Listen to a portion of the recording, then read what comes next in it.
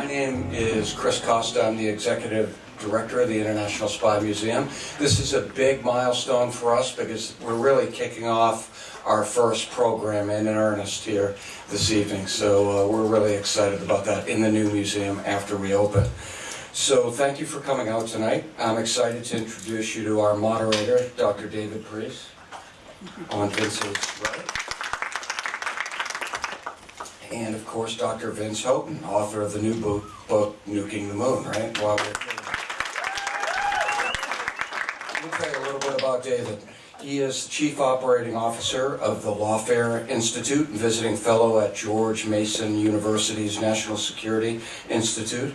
He served during the Clinton and George W. Bush administrations as a CIA intelligence officer and manager, including a year delivering the PDB, the Presidential Daily Brief, to Robert Mueller and Attorney General John Ashcroft, which is a big deal in the intelligence community to be the deliverer of a PDB, especially at that level. David is no stranger to the International Spy Museum, having appeared here in Vince's position for his own 2016 book, The President's Book of Secrets, The Untold Story of Intelligence Briefings to America's Presidents. But we're all here to hear from Vince Houghton tonight. He is our special guest, and obviously Vince is well known to this community. He is our very own historian and curator here at the Spy Museum. He also is the host and creative director of our podcast, Spycraft, which reaches a national and international audience of over 2.5 million listeners each year. And if you haven't checked that out, check out Spycast. He does a great job on that. Vince is a veteran of the U.S. Army, and he served in the Balkans before receiving his master's and PhD in diplomatic and military history from the University of Maryland. He has appeared on CNN, NBC News, Fox News, NPR, and other major outlets as an expert in intelligence history. His new book, Nuking the Moon and Other Intelligence Schemes and Military Plots Left on the Drawing Board, takes us on a wild tour of missions and schemes that almost happened but were ultimately deemed too dangerous, expensive, ahead of their time, or even certifiably insane. So without further ado, I'll turn it over to David to get started, but I want to remind folks to go ahead and check out the books. We have them in the back when you leave. We are selling them at the table. Vince and David are both here and are prepared to sign their books. So David, go ahead and kick it off. Thank you very much. Thanks, Chris. You notice Vince and I have different styles for the Lady Gaga mics here. Yours is like Justin Bieber. Yeah, I don't even know what style I have for this. I keep mine in the middle. Hope it doesn't fall off my head. It's my style. If it does, then you go down with it and you just talk from the floor. Nuking the Moon. If you haven't already heard about it, you will. It's getting a lot of press already, even though it just came out. And it's got some of the funniest stories you'll ever read about intelligence and military history. And we're going to share some of those stories here with you tonight, but not all of them, because that would be giving away too much good material. Nuking the Moon. Vince, even in the introduction to your own book, you write that none of these things actually happened, right? Why write a book about what didn't happen? Sure, right? Well, because everyone else has written about history books about stuff that did happen, right? There's nothing left to write about. Well, what's interesting about this is intent matters. And there are times when circumstances just go against a program or a policy or technology happening. It has nothing to do with that policy itself. And the war ends. Another technology supersedes it. Someone dies and this doesn't happen. That still matters to us as historians. To understand the intent of these historic actors, it's not like it's Bob down the street. It's JFK, it's Carl Sagan, it's people who are historic names that had some of the ideas that are in this book that only didn't happen because of actions outside of their control. And so it's really interesting for us to try to be able to put ourselves in the mindset of these historic actors. Actually, one of the benefits of not having them actually happen is we're not clouded by historical hindsight. It's very easy for us to look back at history with a 20/20 hindsight and look at things like through the outcome, like what happened and when it happened.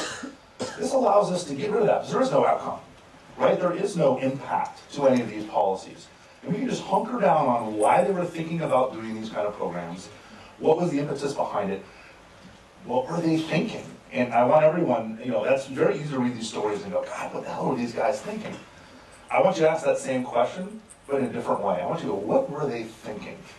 What led to them to make these decisions? What were they feeling? What were they thinking? Why were they afraid? Because in many cases, these are guys who were terrified of what's going on around them in the world.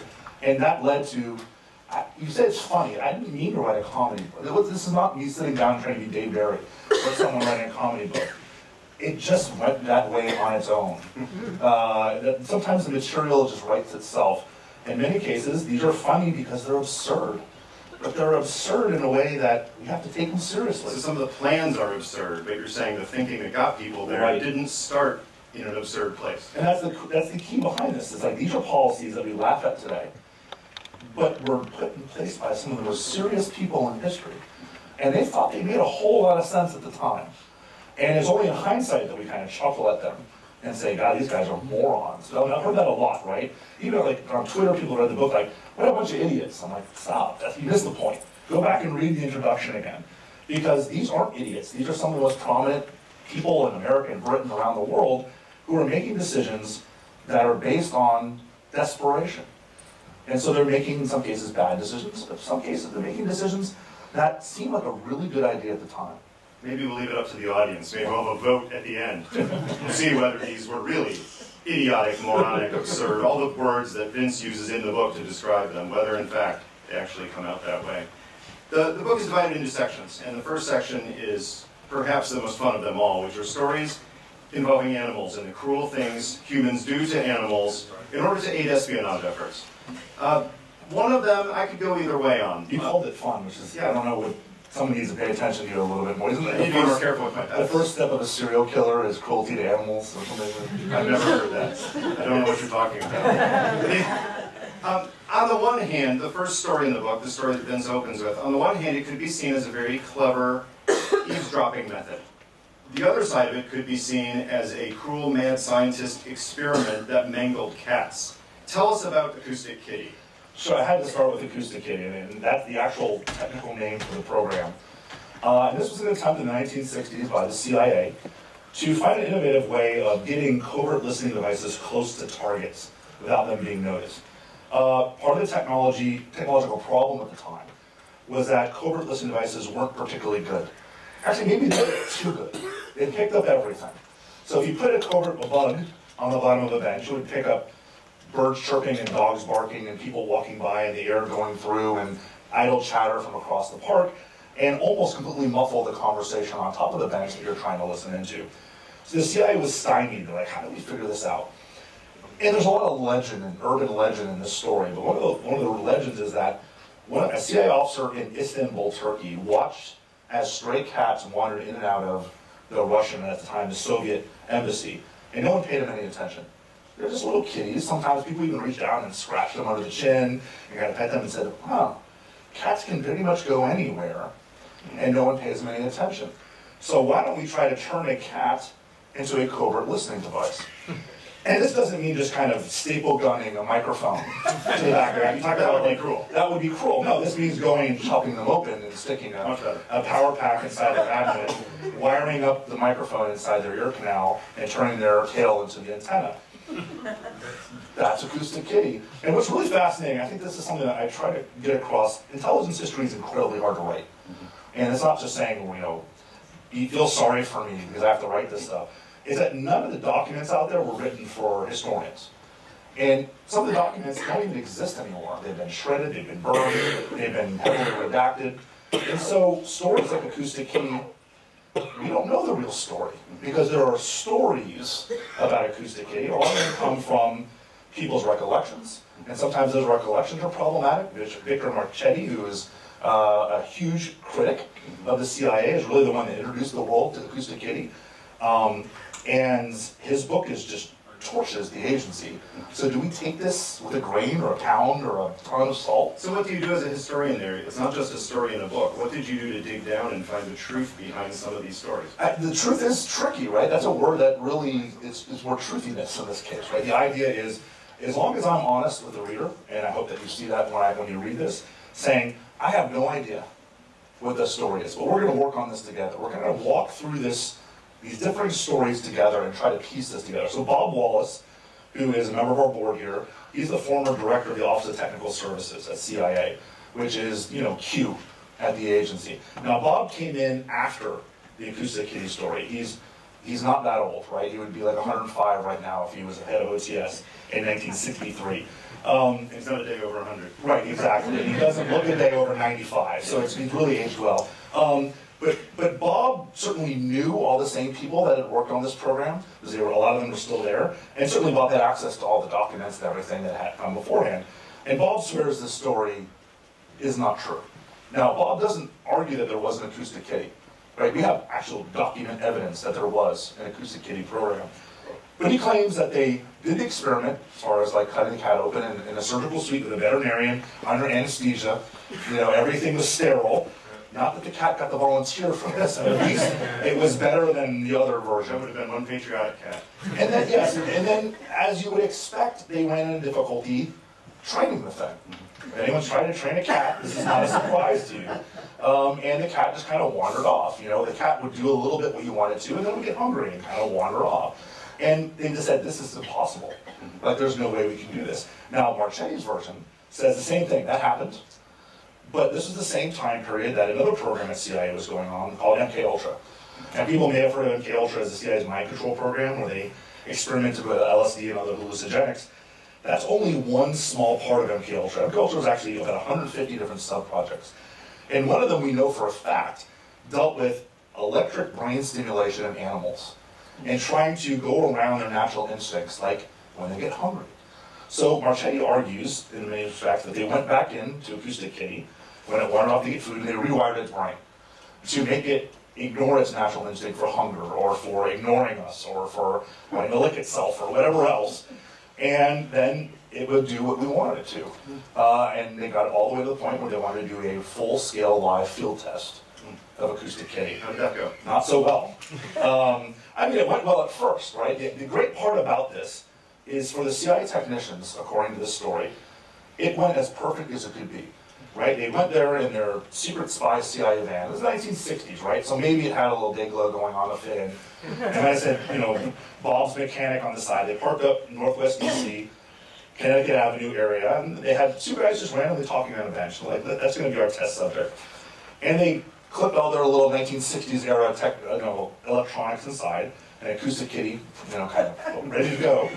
Open the van door, put Acoustic Kitty on the ground, hit that one last enter button, and Acoustic Kitty made a beeline straight for the two men sitting on the Sounds bed. like success. It sounds like success. And you can imagine the thought process of these guys were like, oh my God, we pulled this off. Like, we trained a cat to become a covert listening device. And these are nerdy tech guys, right? So they're thinking about like what kind of motorcycle they're going to buy, right? So they can be cool like the operations people. And the delusions of grandeur going through their head. And maybe they weren't paying enough attention to traffic. Because according to the story, poor Acoustic Kitty, and a lot of you will understand this, got run over by a cat halfway across the street. And so, sad for our hero, our four-legged hero in this case, we have to kind of feel a little bit of empathy for those poor CIA tech guys. They're not getting a motorcycle, they're not getting a raise. Now they're getting made fun of even more by the operations guys. And they gotta go scrape that roadkill off the street, because it's not just a dead cat, it's not a dead cat that's sparking and smoking.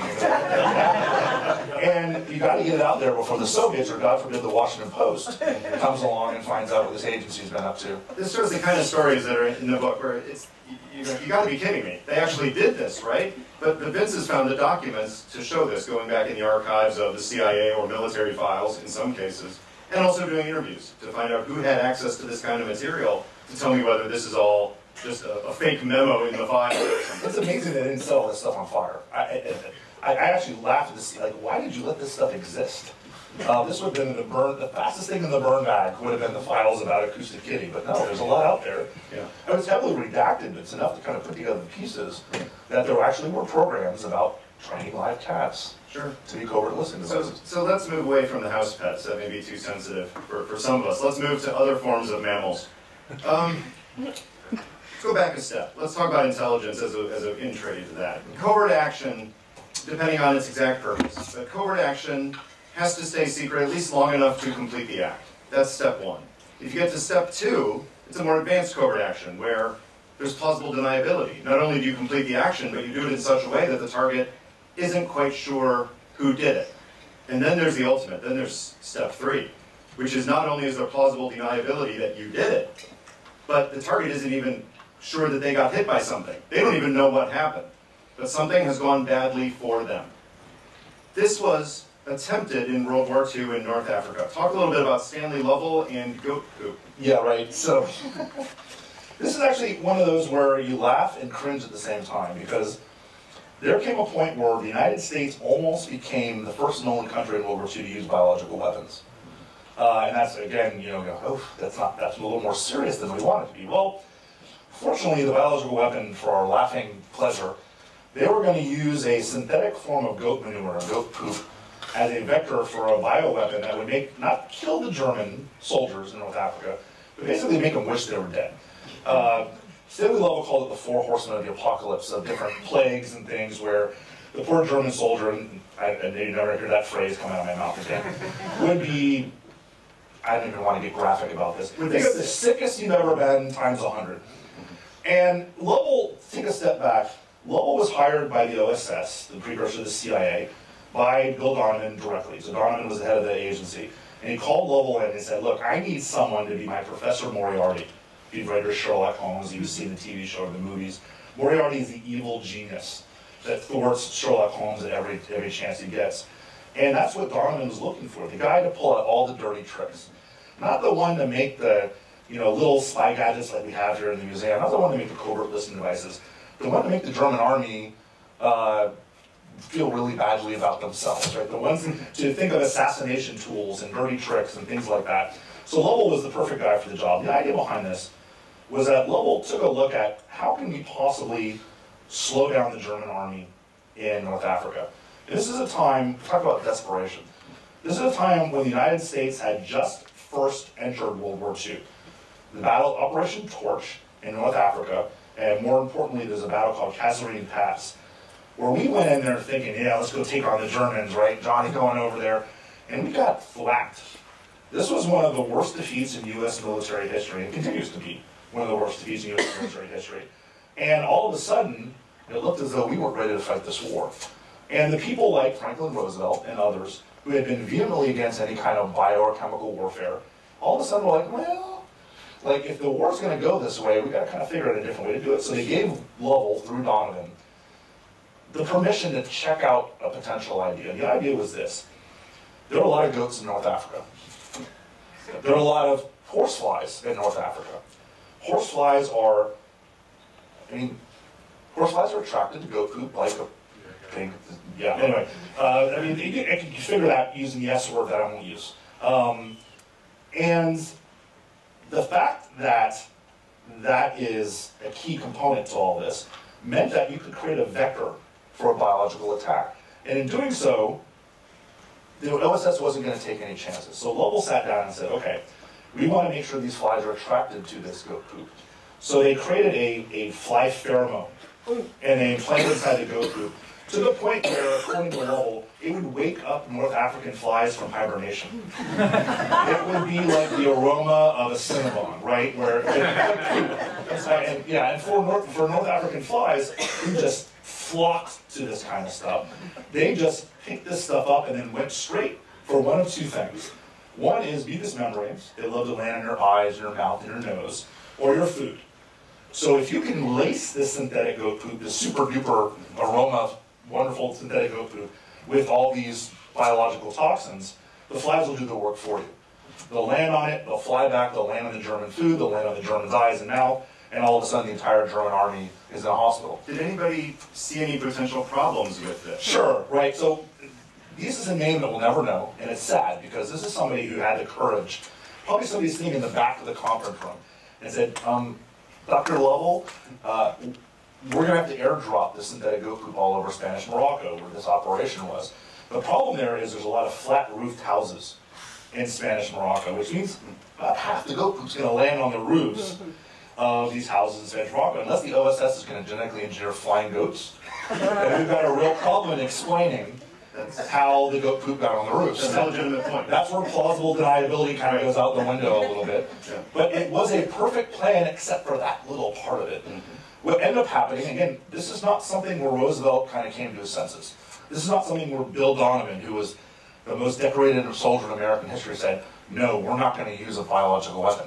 This was planned and ready to be put into operation. But thankfully, the Germans ran into a dead end in Stalingrad.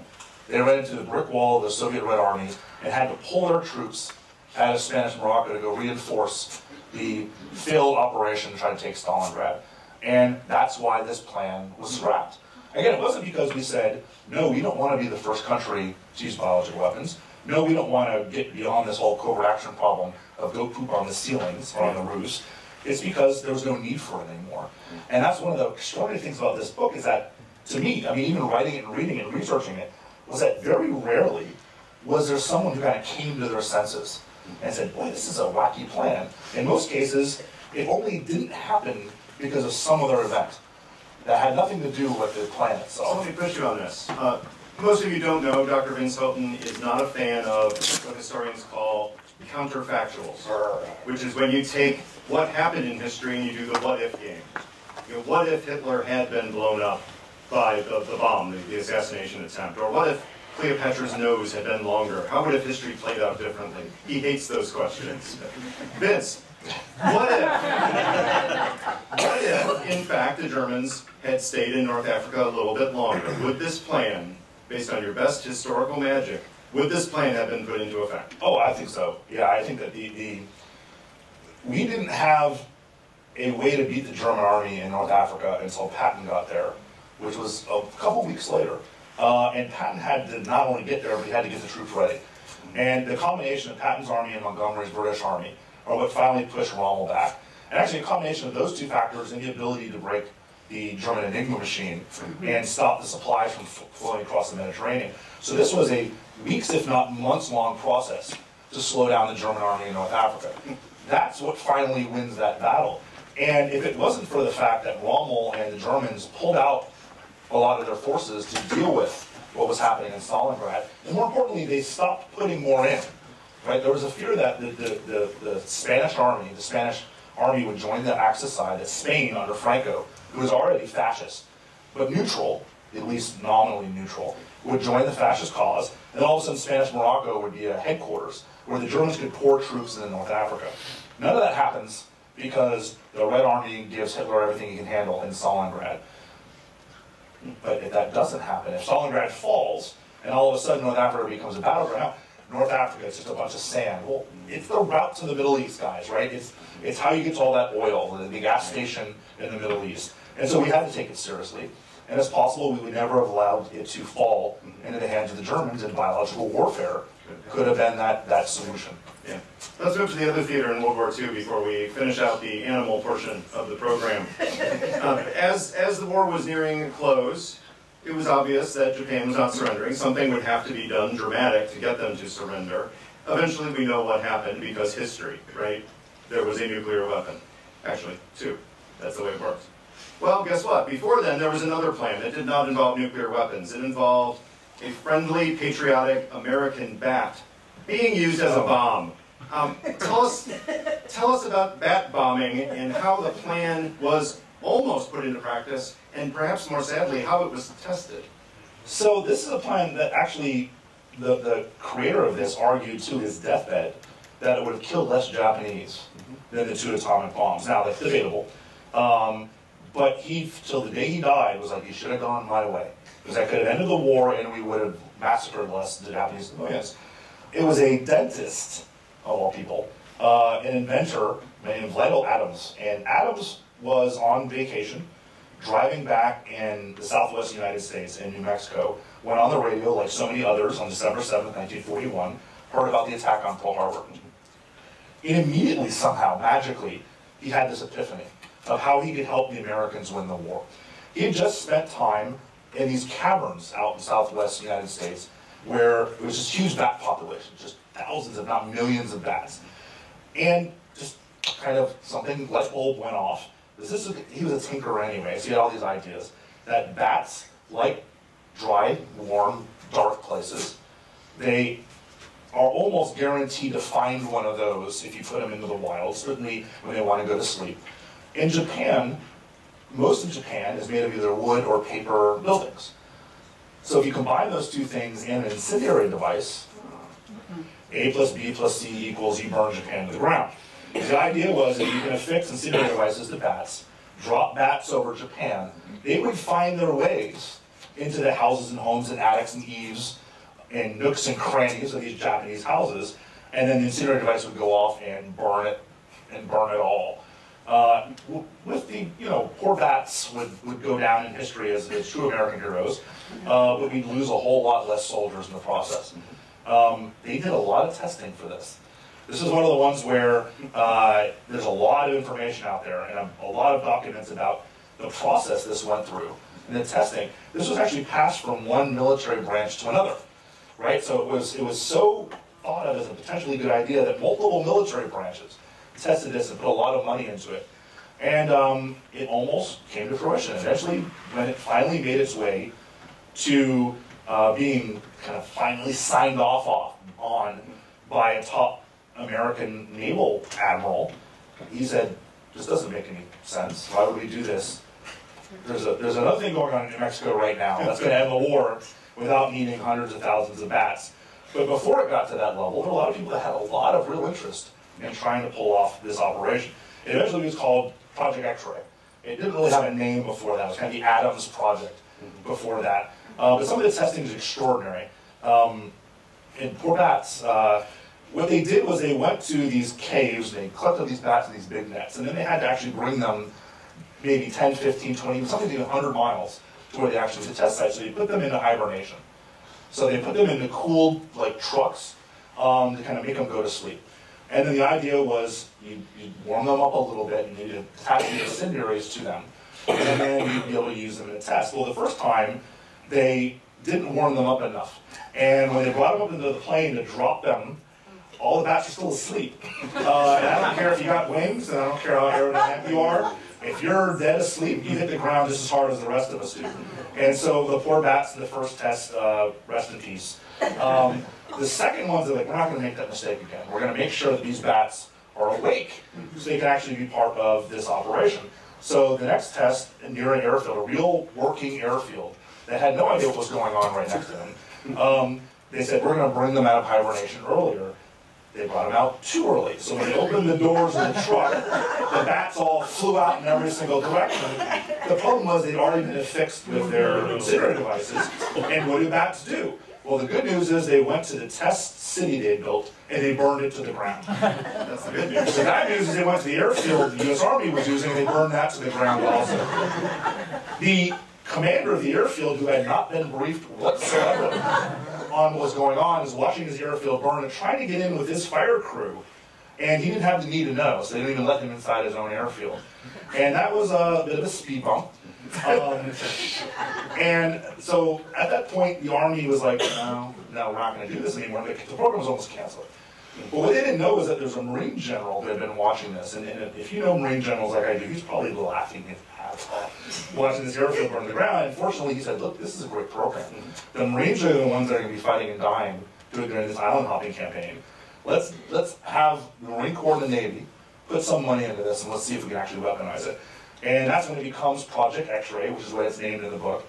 And then it's tested again. They perfect it. They get it to the point where it is fully operational. And they just need to scale it up. And to scale it up, they need money. And when they went and asked for money from the Chief of Naval Operations, again, he said, what? I know there's some kind of experiment going on in New Mexico, but that's not the one I was thinking of. And so he canceled the program because, of course, at that point, the tribute test had actually happened already, and Hiroshima and Nagasaki came there not shortly thereafter. How do you research this? How do you find out all of those parts of that story by what? Digging in old file folders? You dig. And actually, I made a conscious decision in this book not to force a reader who wants to know more about this to have to go to an archive. So there are actual documents and parts of the story that I didn't include on purpose. What I tried to do in the back of the book is, for every single story in here, I give you where you can go find more. Whether it's a public library, online, things that you can do that doesn't mean going to College Park to the National Archives. And I actually chose stories with that in mind. So there are stories that are maybe even wackier than some of these, but they're only in the archives. And I didn't want to create a book where people couldn't, each chapter is only 12 pages or something like that, right? It's a quick hit. It's a bit like this museum, where the idea is you want to spur thought-provoking questions. You want to make people want to know more about these things. And there's no point in making people want to know more about these stories if they can't go and learn more about these stories, if they got to go to an archive. So I purposely chose things that people could research on their own. Now, fortunately, some very nice people have scanned hundreds of thousands of top secret, now declassified documents online. And there are whole databases online where information about some of these projects exists. You're talking about officially declassification, right, not a WikiLeaks type situation. No, right, yes, official declassification in most cases, where people have been nice enough to actually scan this. So you can sit home on your computer and look at a lot of these programs, a lot of the documents behind this, and not necessarily have to go into it. Now, the Project X-ray one, we're fortunate in that case because one of the participants in the actual operation ended up writing a memoir. And in that, there's a lot of information about this operation. One of the operations you write about in the book, thankfully, starts to involve people instead of hapless animals. This was one of the most secret projects of the Cold War, but we know a good deal about it because some of the documents were declassified just a few years ago. And I'm going to read an excerpt from the book to describe the kind of person that this project was explicitly looking for. This was a Cold War story, so this was a contingency. What happened if the Soviet Union invaded Alaska, occupied Alaska? How would we collect intelligence in that occupied territory? Well, one way you do it is you have a group of people left behind who are trained to collect intelligence in that environment. And here's the kind of person that an actual document Vince found said is eminently satisfactory for the job. Right, I love that. It's basically, this is good enough. This is good enough. He's a professional photographer. He has only one arm. What? And it is felt that he would not benefit the enemy in any labor battalion as a result. He is also an amateur radio operator.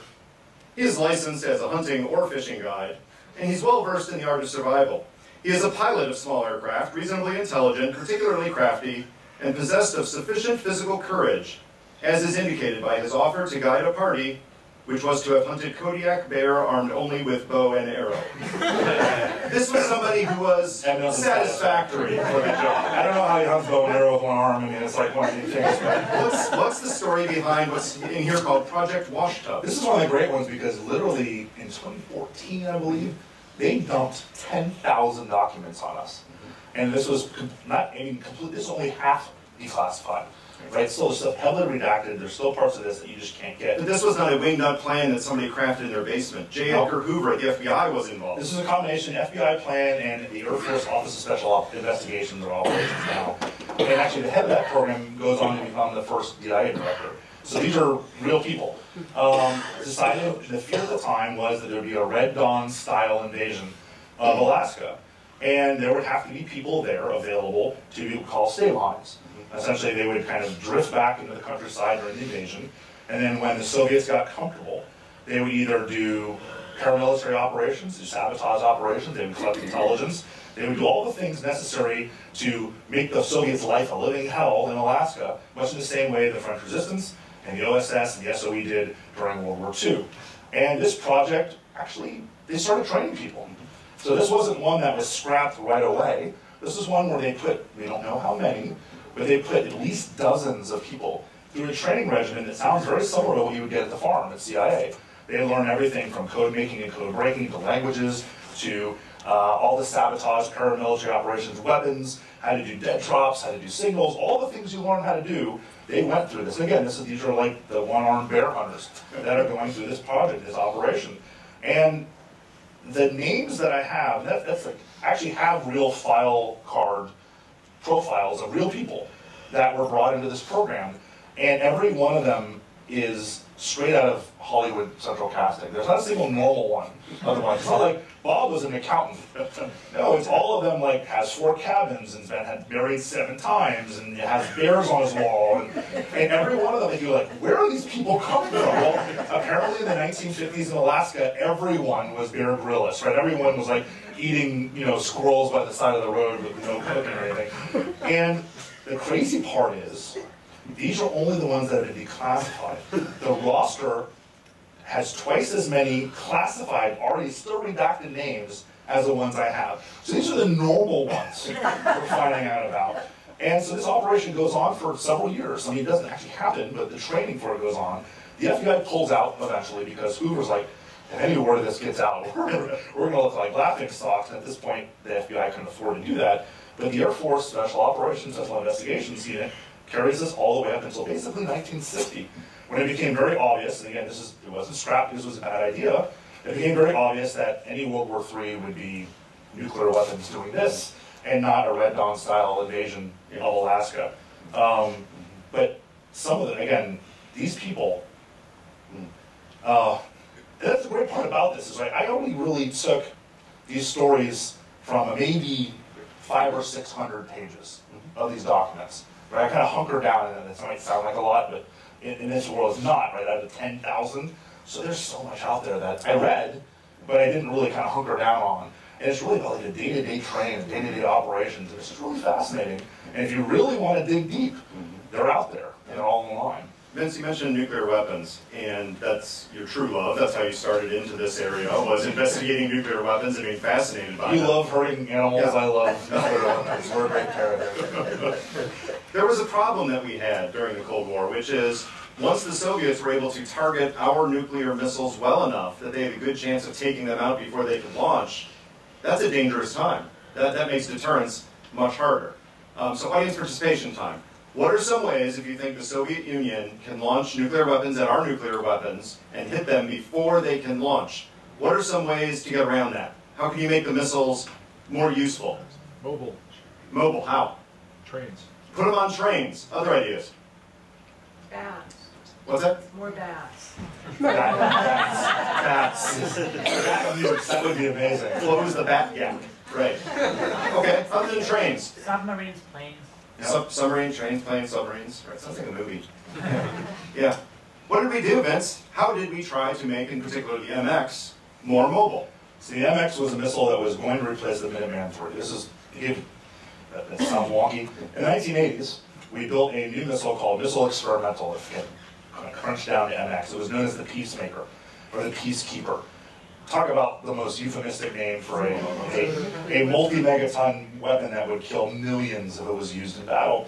The problem was it was a ground-based missile, and by the 1970s and 1980s, ground-based missiles were sitting ducks. We actually call them the nuclear sponges, because they just sop up the attack from the bad guys. And they just kind of, if you live in North Dakota, or if you live in Kansas, sorry, because you're going to get targeted by about 500 or 1,000 nuclear weapons, because your little silos down the street are going to be a major target. It's called counterforce. You want to take out their missiles on the ground, or they want to take our missiles out on the ground before we're going to launch. The way we got around this was what's called the nuclear triad. We had air-based nuclear weapons, bombers, we had sea-based nuclear weapons and submarines, and then we had the ground-based ones. So if they took one of them out, maybe one of the legs or two of the legs of the triad will still exist. The issue was, you couldn't just give up one of them. And in the case of the Minuteman III in permanent silos, you basically were saying, go ahead and take them out. Because they were not hardened enough to withstand a massive nuclear weapon, and they weren't mobile at all. They were just kind of sitting there. And it's not like they were secret. You ever drive through Nebraska, and in an empty field, you look out, and there's a fenced-in concrete slab with a sign on it saying, trespassers will be shot. That's not like a workout basketball court. Those are nuclear missile silos. You don't need to be James Bond to figure out where they are. So they knew where everything was. They had them all targeted. So how do you keep these new missiles that we're going to spend billions of dollars on safe? So the Pentagon was asked this question, and as they tend to do, they did studies. And they had a study that came back, and it's one of those, it looks really official. Does it look really official? It is a stack of possible ways to keep the MX missiles safe. MX basing modes. And some of them are straightforward. Some of them are harden the silos and just try to ride out the storm. Some of them are not so simple. Some of them include put them on hovercrafts and have them zoom across the western United States, which there's no way this would have worked, but you know there was some colonel or general like, we gotta put them on hovercrafts. And the lieutenant was like, sir, that's not gonna work. Like, yeah, shut up, lieutenant. The testing it would have been fun. Right, yeah, testing would have been fun. And these all had great names, like Project Hydra. Project Hydra called for basically giving our MX missiles water wings, like a baby has, and it's having them float out in the middle of the ocean, kind of bob along, until we needed to launch them against the Soviet Union. And the idea was, if you put them on a ship and just kind of chuck them over the side in haphazard ways, the Soviets would never know where they were. They would never be able to target them, and they would never be able to stop us from hitting them first. Yeah. What about shipping lanes? Sure. Or pleasure boats, or people swimming, or that was a problem. They at least acknowledged that as an issue. They kind of talk about, they're like pros. It'll be hard to find, and pros, these are things that we have control of them. And con, forget the Titanic, right? If the Carnival cruise line runs into the 5 megaton nuclear weapon in the ocean, that could be wrong. Or even worse, if someone finds them, and a Somali pirate or the IRA or someone else pulls up and says, "Ooh, I'm now in nuclear power," and kind of picks it up and puts it on the ship. So there was a kind of an addendum to that. Like, all right, well, what if we attach them to the seabed floor? It'd be much harder for people to just go grab them. Most pirates aren't on the seabed floor, right? And most ships aren't going along, and it would be essentially like, if you see those Nat Geographic ones with the big worms like on the floor, it'd be kind of a big missile on the floor. The problem was, if it's under thousands of feet of ocean, we can't communicate with it. That's a problem. That is a problem. So in the con section of this plan, it's like, we may not be able to launch these missiles. So that might be an issue. And the key is they couldn't communicate with it, even test it, right? They couldn't even talk to it. So if World War III started, maybe we have MX missiles, maybe we don't. That was an issue also. And then someone mentioned trains. There was an idea of just kind of running them around the country on choo-choo trains. I live in Crystal City. Every night at 2 in the morning, don't ask me why I'm awake, we just built a museum. Trains go by, and I can imagine just big MX missiles chugging along. And that would be problematic for me. There's another idea of putting them on the back of flatbed trucks and just having them drive along the interstate highways. Also a bit of an issue.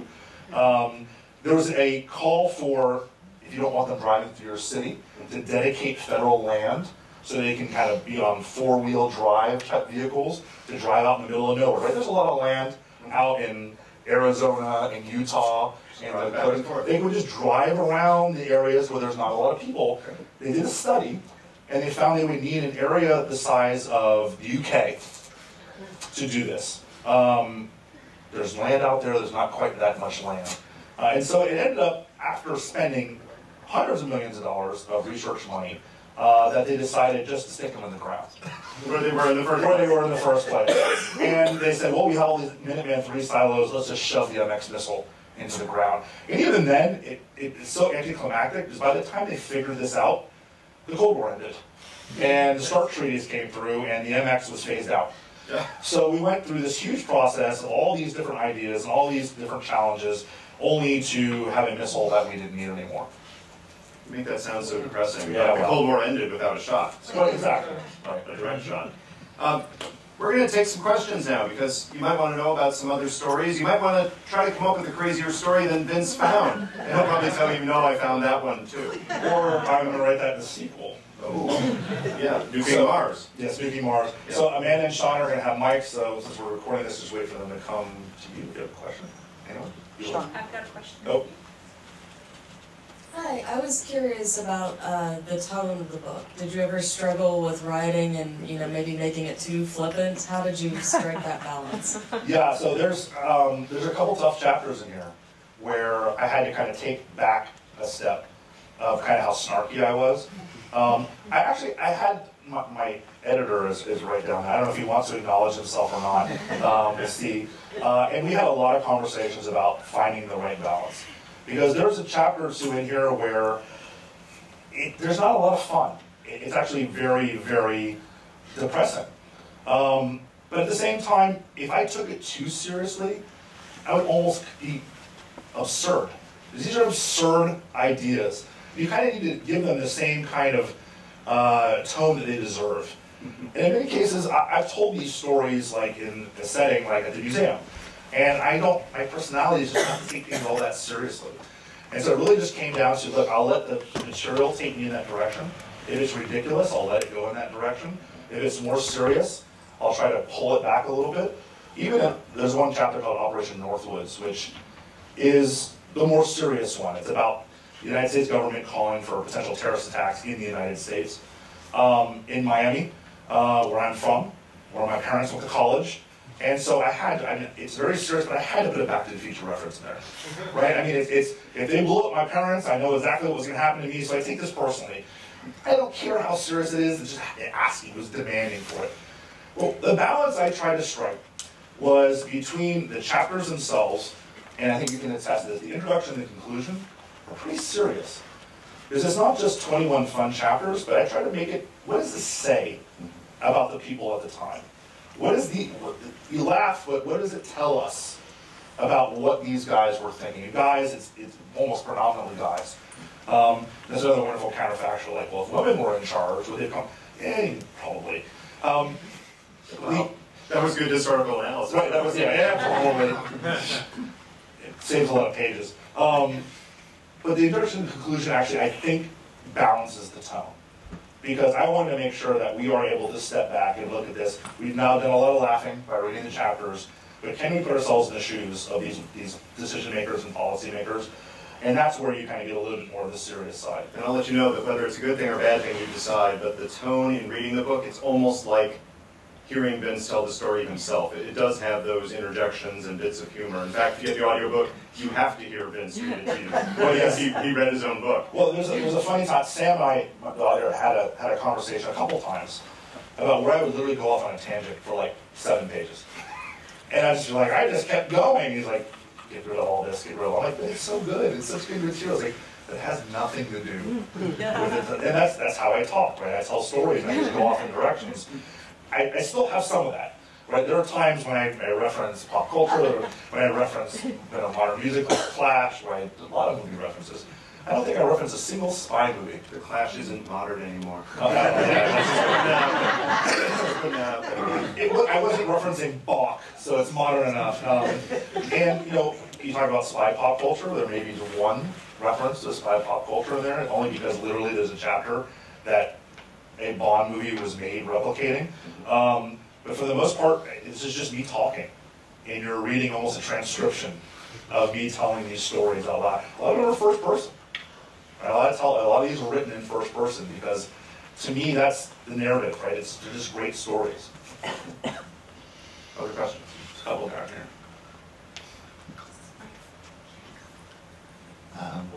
Thank you. I've read the book, and it's excellent. Thank you.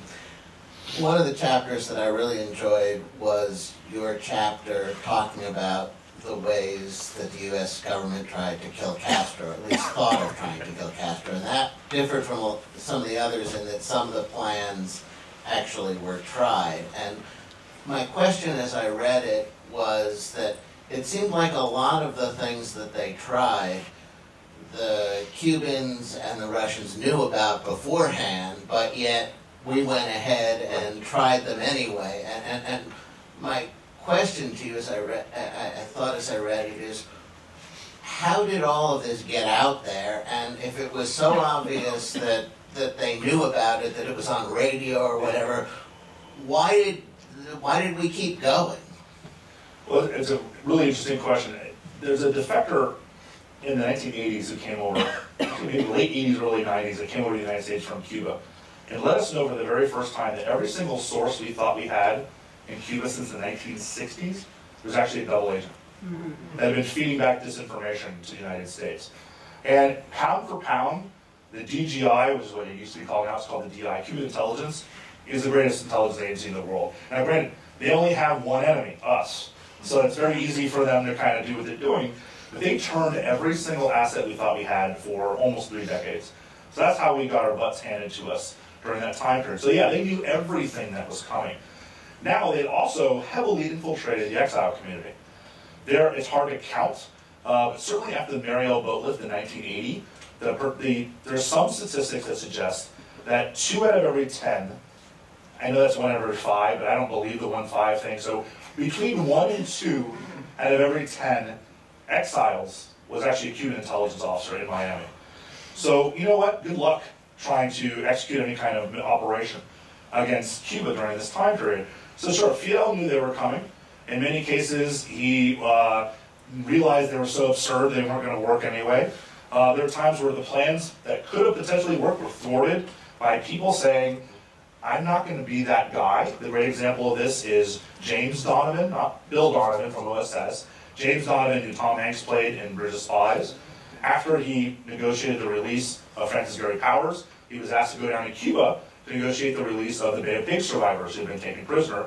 The CIA tried to give him a botulism-laced wetsuit to give as a gift to Fidel Castro because he was an avid scuba diver. And he said, no, I'm not doing this. Right? That might actually work. But in this case, he said, I'm not going to do this. He bought his own wetsuit, gave it to him, and actually that's why Castro was willing to release a lot of the prisoners. So there were times when maybe something could have worked, but most of this is Keystone Cop stuff. Now, how do we know about it? Well, we know about it because of the Church Pike Committee hearings. Because in 1975, both the House and the Senate had hearings on CIA shenanigans, not just CIA, intelligence community shenanigans that had happened specifically in the 50s and 60s during the free-for-all Wild West times of the CIA. And a lot of this stuff came out during those hearings. There's people like William Harvey, who was one of the models for James Bond. He was an assassin for CIA.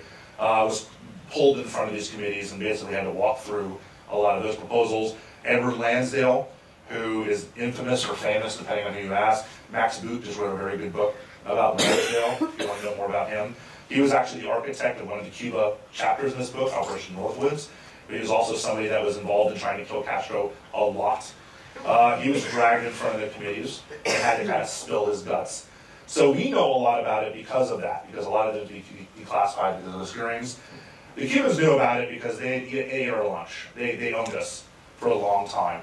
Why do we keep trying? Because we had a communist nation 90 miles from Key West. You couldn't just stop. You had to keep trying. It was not something we could allow to happen, even especially after the Cuban Missile Crisis, especially after, let's get a little quasi-political without getting political. As important as Florida is to national elections, you have to keep trying. And so that's why, to this day, there's Cuba policy that you kind of scratch your heads at if you keep it objective. Other questions, please? I've got one. Okay. Oh, sorry, you're dying, but okay. That's quick. Maybe. So I have a question about if you take these kind of crazier ideas and you consider them as crazy in retrospect. At the time, you know, they were crazy. They were probably crazy then too.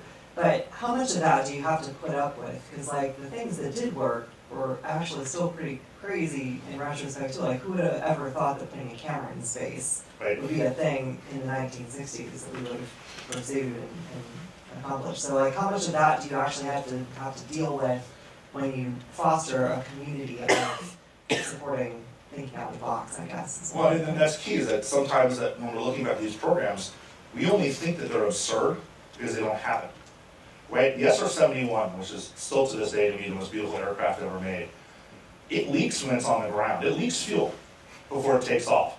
Because when it reaches altitude and it's going really, really fast, and all the friction is building up, the heat seals the actual fuel tanks of the SR-71. Who the hell thought of that? You know it was not at 4 o'clock in the afternoon on a Tuesday. You know it was at 3 in the morning at some bar, you know, in somewhere. I mean, that is a crazy idea. And of course, if in testing that had blown up an SR-71, we wouldn't be talking about that as an aircraft. That would have been a dismal failure, but it worked. And it's just as crazy as some of these ideas. And again, that's why I try to emphasize the idea. These aren't failed plans. These aren't failed operations. These aren't failed technologies. They never had a chance to fail. They never had a chance to succeed. And counterfactually, it kind of gets tricky. But if you force me to, I look at some of these and say, yeah, that would have worked.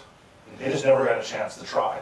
And so that's where it's just kind of history in hindsight is kind of providing us with something. I even say it in the book, when I talk about hindsight history. If on January, during the planning for D-Day, basically, 6 months before D-Day, the 75th anniversary of D-Day, in January, when they're doing the 6 month before plans, they laid everything out. They thought, okay, we're going to hit Omaha Beach and Silver Beach and Sword and everything else. And they thought, we got a perfect plan. And they kind of signed off on it, and they started rehearsing it. So you get to June 5th, 1944. If they launched the operation, and a freak storm sweeps through, and all the landing craft ended up going the wrong way, and a bunch of them sink, and we lose that battle, ended up losing that war? Was Eisenhower's plan all of a sudden stupid because a freak accident pops up? Well, from Outcome History Foundation, which is kind of what we do in history, sure, yeah, it fails. But if we're kind of honest about it, the plan's just the same plan as it was before. And that's where we don't care about outcomes as much as we should. Some historians would argue, I don't. I think it's fun to look at intent. I think it's fun to look at the planning that went into these operations. Even if they didn't happen, the way to get to that end point is what's really interesting to me as a historian. He's dying. It's fine. Great presentation. If I may, two questions. Yeah. For any of these crazy plans, did Soviets learn about any of them and what kind of response they had, or had they had any crazy ideas of their own which failed? And second question, any of these plans, were they, did you come across any examples when they were shelved and then revived like long time after, like a decade later or 2 decades later, and why? Because that would be very interesting. Yeah, so the first question about did the Soviets have anything similar to this, actually the title of the book references a chapter where we almost had the exact same plan as the Soviets did, without knowing about it, right? We all kind of had parallel operations going on to try to have this huge demonstration of power by detonating a thermonuclear weapon on the moon. And the Soviets had the same idea that we did. And we were reacting to Sputnik, and they were reacting to what they thought our reaction to Sputnik was going to be. And fortunately for both countries, that plan was scrapped on either side, but they literally had the exact same idea we did. Let's blow up a nuclear weapon on the moon along the terminator, which is where the light side and the dark side of the moon meet up, so that you would see the beautiful mushroom cloud. Although you wouldn't have a mushroom cloud on the moon, that's a whole problem. There's no atmosphere there, so you're not going to have the mushroom cloud. One of the reasons that program didn't work out all that well. So they had a very similar idea. It had nothing to do with intelligence. It's not because they were spying on us and said, we need to do this also. It's that kind of, thousands of miles apart. There were scientists and engineers that came to the same idea at the same time and decided it was a way to go. Anytime you have operations that are, especially the technology chapter in this book, which focus on things like drone technology and large, massive construction projects, like building the Deep Underground Command Center, which is huge, called the Duck, this huge bunker here in Washington, D.C., the Soviets are going to catch wind of it. There's actually a chapter in this where the Soviets knew about it before it even started. And that's Operation Monopoly, which was the building of the tunnel under the Soviet embassy, now Russian embassy here in Washington, D.C. Robert Hansen, the FBI agent turned Soviet spy, told them about it before it even started. And so they just let it keep getting built because they're sitting there going, oh, we don't want to burn Robert Hansen. But it got to a point where it was not even worth doing anymore because literally the Soviets knew about it before most of the people working on it knew about it. And that's the risk you run with some of these projects, which are, they're pretty big. These are big thinking. There's no little ideas in this. These are big, bold ideas. And sometimes big, bold ideas leave a big wake behind them. That makes sense?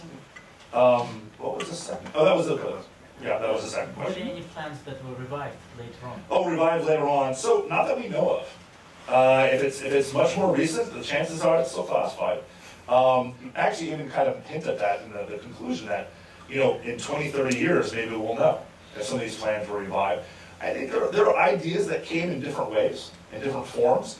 Most of the ideas in this book, and the reason I don't call them failures, not only because they never were allowed to get to the point of failing, but so many interesting ideas and technologies spurred off of these.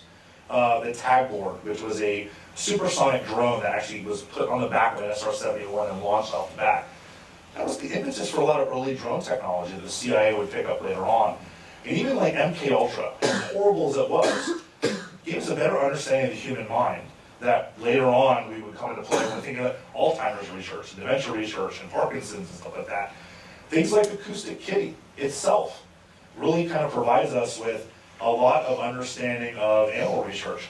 The guy who worked very closely on the Bat Bomb project actually figured out the idea of echolocation in bats, and what became later on, ironically enough, one of the most strongest advocates for animal consciousness.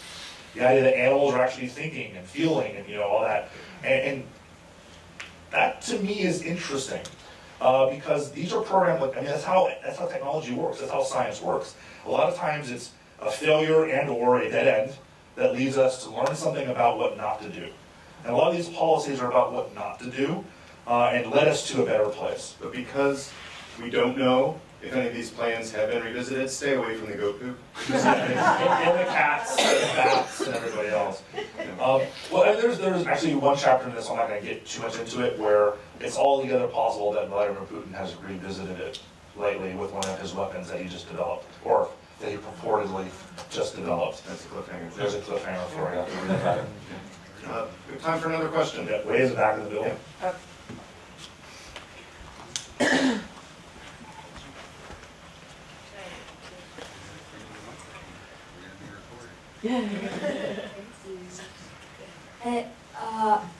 Is there any, this is my first question, is there any chance that you would do another book about maybe things that were slightly less crazy but actually did end up going in the field or something like that?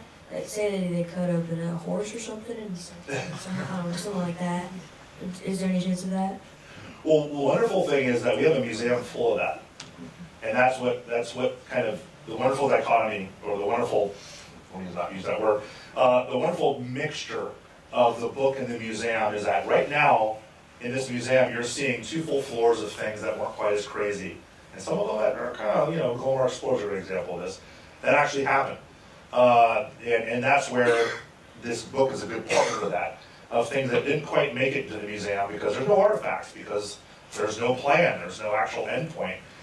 So a lot of these things started like this and ended up working, and that's why they're on the wall here in the museum. That's why we're telling those stories, like the SR-71, like a lot of the gadgets, I hate that word, but we use it in our first gallery where we kind of look at some of the different technologies that these agencies developed for these kind of missions. In many cases, the stories that become famous as huge successes for intelligence agencies could have found their way into this book if it wasn't for luck or happenstance, kind of like what we just talked about. So yeah, there's a museum full of that stuff that you're sitting in right now. So I guess it's a wonderful partnership, I think, with the book. Let me close with just a comment for Vince and for all of you. If you enjoyed hearing about some of these stories, there's 2 things better than that. One of them is getting the book and reading all the stories. The only thing that's even better than that is getting the book, reading all the stories after having Vince sign the book for you outside. So please take advantage of the opportunity, ask Vince other questions, get your book signed, and thank you for attending and for your questions.